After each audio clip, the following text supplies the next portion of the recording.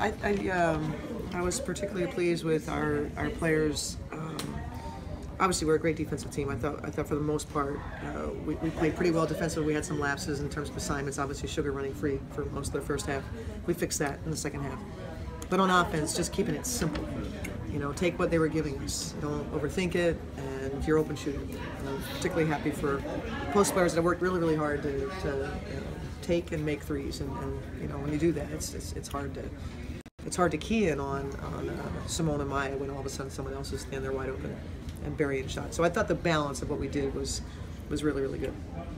Effectively a pair of out-of-timeout calls. Hi. A pair of out-of-timeout calls when it was 74-67 to get Maya the ball for three, and then Sil inside. You're thinking about that, and just to sort of take me through the luxury of having both of them back-to-back like that. I mean, that's, you know, Maya's arguably the best player in the world, and Sil's arguably the best center in the world. So when you have that, it's you know, it's important to, you know, when it's Maya's turn, that Maya do her thing, and then, you know, be cognizant that, you know, you have Sil, and I just thought we did that. I thought we had great awareness on that play. You know, she had Allen as her matchup, and you know, we had got the play in, and they wanted to run the play the second time, and we didn't, and I think we had an empty possession that next one, and then we got back to the play that you talked about with Sil.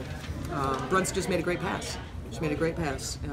You know, again, took what the defense was giving us, and if you fight high on Sil, she's just tremendous at pinning for a lob, and obviously she catches everything that's in her area. And is that second nature now in terms of this team, having played together now really a year and a half? Everyone finding each other, and even the two possessions after that were two other starters of yours to figure out and ice the game. That's, you know, we've just been together. They just know each other well. It doesn't always end in a W, but, you know, they have confidence that they know what each other's doing, and we were very engaged today.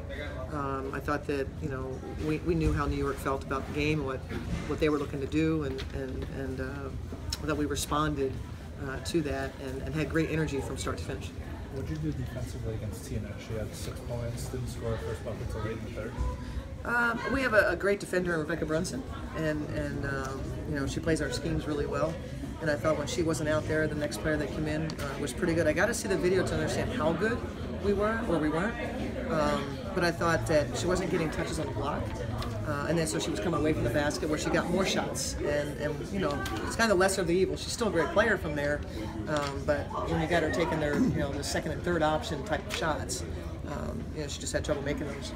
Since this game is more so the homecoming game than the other two stops when you come here, how many do you got here tonight?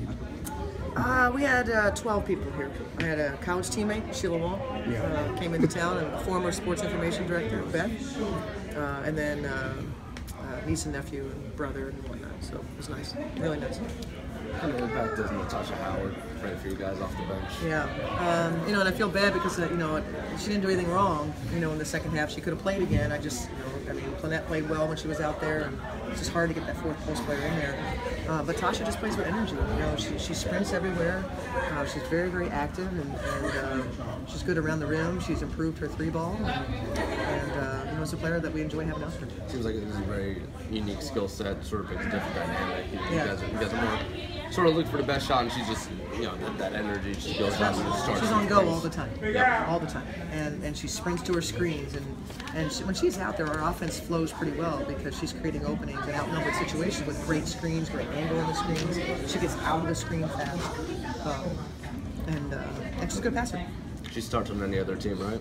I don't know. I don't let you guys start saying that kind of stuff because then she'll want to be on another team. I'll have a hard time keeping it. But you like to deploy her as a help defender. Is that just her constant energy? Yeah, she's really, really good defensively at showing her help, her activity in her help, her recognition of what's happening. She's got great instincts, like great instincts.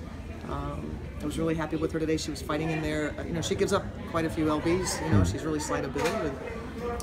It's a hard team to rebound against, and she was rebounding in traffic and competing for the ball, and that's something that we really asked her to improve upon is dig out those hard ones, you know, not just get a finger on it, you know, just to really dig them out, and this was a good game for her to have that test. Just in terms of rebounding, Rebecca was 5 short of that milestone, ended up with 4. Yeah, I mean, so it was right there, but you know, rebounding percentage-wise, she's 4th in the history of the league. Wow. And Sil is 3rd. Okay. And I just wonder how many do you think they sort of take from each other by virtue of the fact that they're out there on the same court all the time? Yeah, they used to crash into each other. Their first time, like in 2015, and they've worked that out, because they would kind of crash and nobody would get the rebound. Right.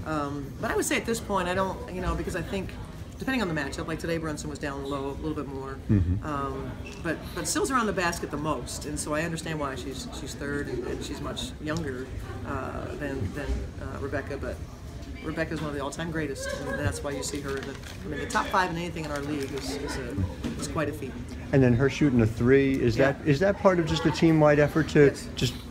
Yes, and if you're around, we spend a lot of time, and so it's really easy to be happy for Rebecca, who, in game 1 against Chicago, she launches a 3 from the corner, hits the side of the backboard. She hasn't stopped hearing about that. And I took her out shortly after, not because of the 3 ball, just it was time, and she wanted a chance to redeem herself, and so she got that chance today.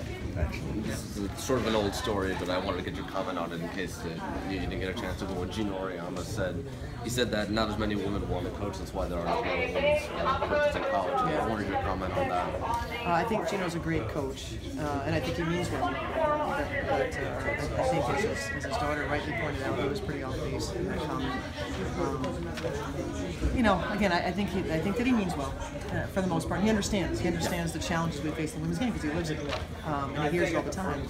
But in that particular case, there's a lot of women that want to coach. There's a lot of women that want to be head coaches, and we face nothing different than what's in the real world in terms of the business world of what women have to go through to be considered qualified for a job. And sometimes when you're a guy, that gets lost on you, and I think that's probably what happened. Appreciate it.